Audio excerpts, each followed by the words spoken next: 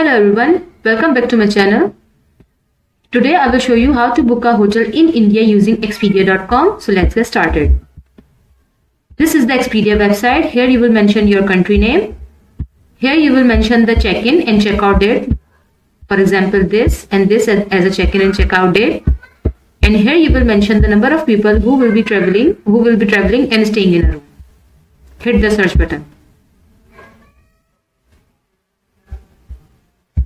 These are the hotels and resorts available in the mentioned date. For example, I will click this one.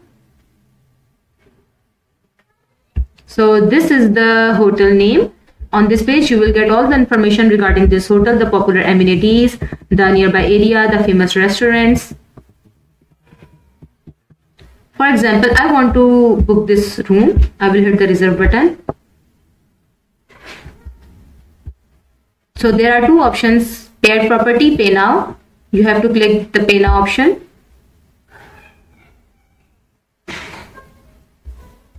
Here you will mention your personal details. Here you will mention your card details. And lastly, hit the complete booking option. After further steps, your booking will be done. Thank you for watching the video. If you have any queries, let me know in the comment section.